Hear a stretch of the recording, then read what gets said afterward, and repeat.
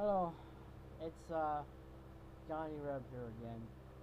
Uh, After a long hiatus, I have decided that I would sit down and film a quick video about some of the crap that's going on right now. Uh,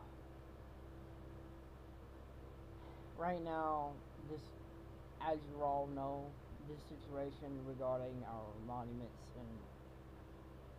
and our veterans it's really bad, to put it bluntly. It's bad.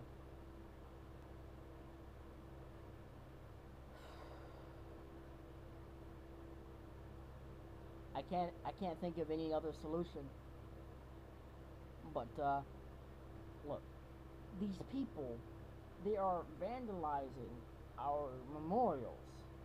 They're not just vandalizing them, actually. Now that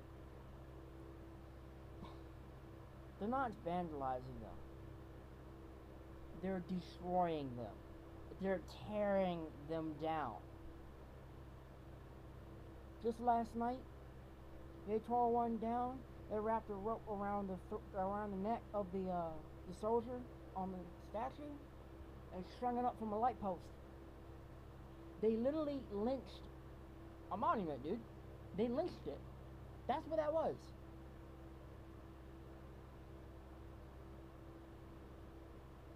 I I don't know what else to say other than it's not right.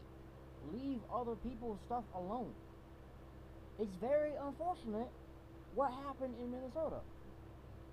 Wholly agree with that. That was very, very, very unfortunate and fucked up. The whole situation is. But don't tear up other people's stuff. Don't mess with other people's things, because these these people have a movement. Okay, it's a movement. That's what it is.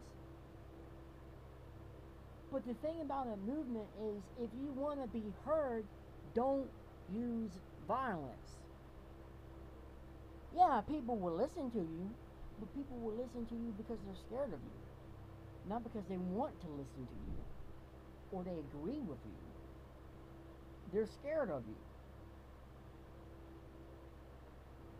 That's why all this is happening, because people are scared. They don't want to get involved. But what should happen is, now look, quick disclaimer, I'm not advocating for violence. I'm above that. What I'm saying is, we should have some people get together in the areas where these memorials are, guard them and protect them around the clock. And if they've been vandalized, if you know of one in your area that's vandalized, get some people together, clean it. You can pressure wash it. You can use spray paint remover. You can, there's things you can do for it. Like I said, I'm going to say it again, because apparently it just seems like to me, it feels like to me, that very few people care. It just feels like to me, very few people care.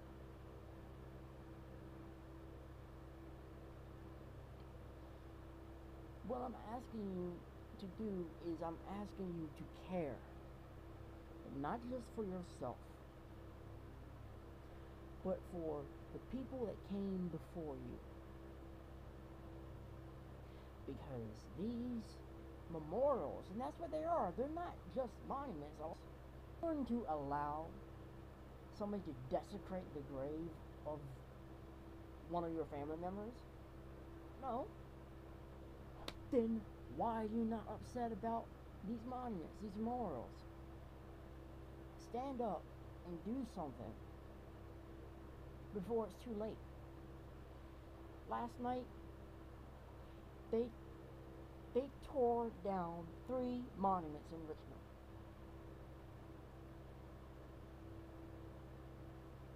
3. And was no one was there first to protect them. It's not just for us, it's for them. And this is something else. The United Daughters of the Confederacy headquarters in Richmond burned late last month. This is June that I'm filming this. This is June. Late last month, rioters went to the United Daughters of the Confederacy headquarters in Richmond, and they threw Molotovs through the windows. A fire was set, and this fire was contained by the fire department, who had to fight their way to put a fire out. They had to have police in front of them fighting their way through the rioters in order for them to put a fire out.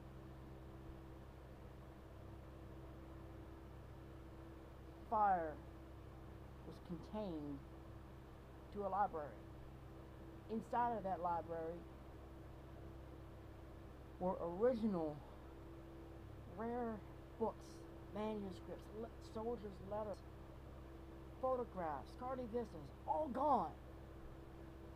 But worst of all, the flag of the 41st Virginia Infantry Regiment, an original battle flag that was on the wall, is gone, burnt up. They burned an original battle flag. Are you angry enough yet? Are you gonna let it happen again? What happens if they break into museums next and start to ground?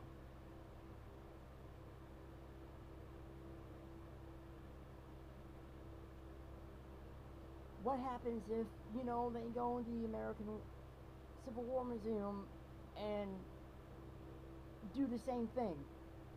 Irreplaceable artifacts will be gone forever. You can't replace that. And by the way, that flag that was burned, General Jackson himself presented that to that regiment.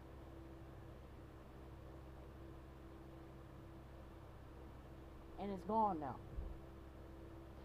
Oh, and here's another thing. These rioters in Richmond started a fire on a house.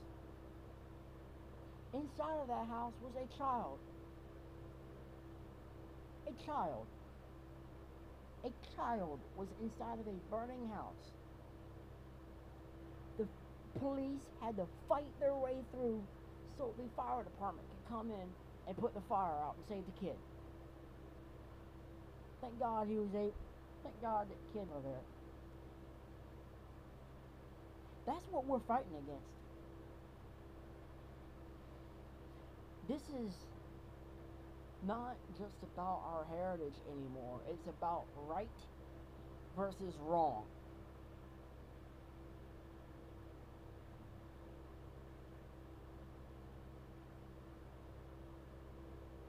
Do was right.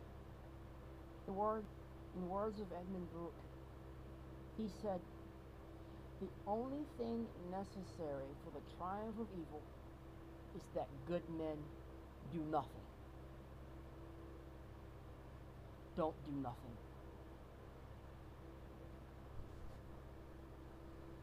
Be safe out there and do what you can. Please.